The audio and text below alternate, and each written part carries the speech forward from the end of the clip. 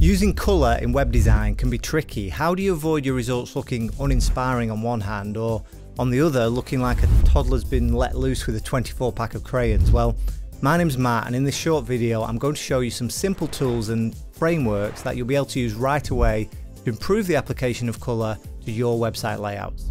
Have a look at this mobile design. You might laugh, but honestly I've seen worse applications of colour out there on the web, and it's not dissimilar from the approach we see from some of our new students at Flux. Can you figure out what's wrong with it? So this is our primary brand colour, this sort of khaki green here. So that's why the word mark is in that colour, but there's not a lot of contrast from the background. Those contrast issues are even worse down here. This title of Street Art Tours, we know now this orange on green doesn't work. And similarly with the button, this is our primary call to action, but it doesn't really stand out.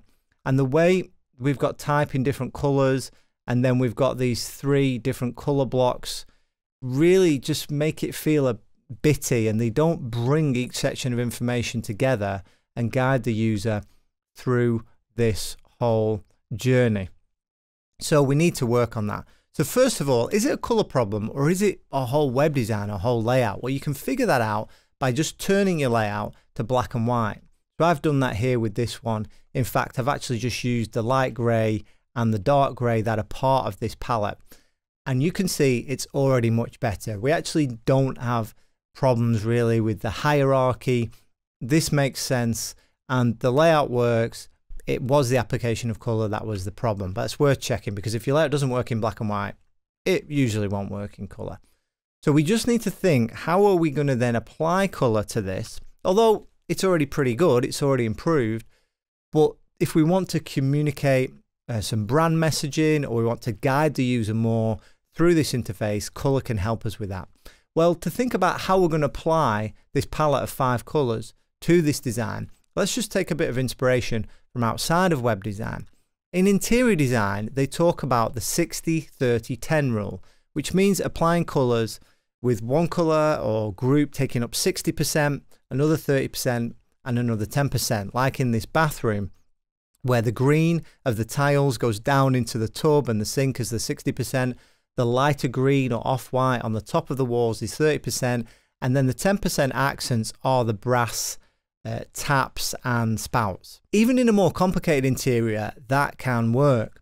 In this lounge setting, we have got 60% of the cream on the walls, then the wood textures which are on the floor, the door furniture, the ceiling, the bookshelves, the frames of the chairs, that's kind of your 30%. And that means that this blue really pops out on the sofa and the chairs on this neutral canvas. Same in fashion. We've got 60% here with black, 30% in brown, the trousers, and then the 10% is in the spectacles, the detail on the jacket, the white socks peeking out, the soles of the shoes, that kind of white or cream is our 10%. With this lady here, we have got 60% in the blue. We have 30% on this coat, which is kind of a grey, light brown. And even if she wrapped that coat around her with a different styling, this would still work, but it would just be a flip of that would then become the 60% and the blue 30%. But then that little bag in yellow, also being a different texture, it really helps that pop out as that accent as the 10%. And crucially, she's chosen, or a stylist, a colour bag that works well, because it's a complementary colour to blue on the opposite side of the colour wheel, but it's also analogous kind of with that brownie colour. So it works well with either. A different colour bag, you know, wouldn't work as well. One more discipline is film. If you look at somebody like Wes Anderson, you know that every frame of his movies are deliberate. They're like paintings. And in the Grand Budapest Hotel, we have in the interior of this elevator, red on the walls, and then purple for the uniforms, and then the brass buttons or the kind of controls of the elevator just kind of pop out as that 10%. Similarly, in his movie Isle of Dogs, we have got yellow on the walls, light brown for the 30%, and then accents, they don't have to be only a 3-color system. So if you've got more than 3 colors, you can make this work. So here, the pink and the sort of purpley blue of the shirt, they're the 10% kind of together, and they really do stand out from that background. But it's not just in this sort of very stylized form, but again, even in a more real life scenario, like in the movie Her, where the protagonist is walking through the city, we clearly see him because his red shirt really pops out on the sort of grey, brownish, dull background, the neutrals of the city. So let's apply that into our web design. So what I would do, given I've already got a palette and we have this mono design here, is choose a neutral color for our background. And then I think the black type looks pretty good. I don't really want colored up type. So maybe straight away, I'm just going to say my black's going to be my 30% and it's going to be one of these two.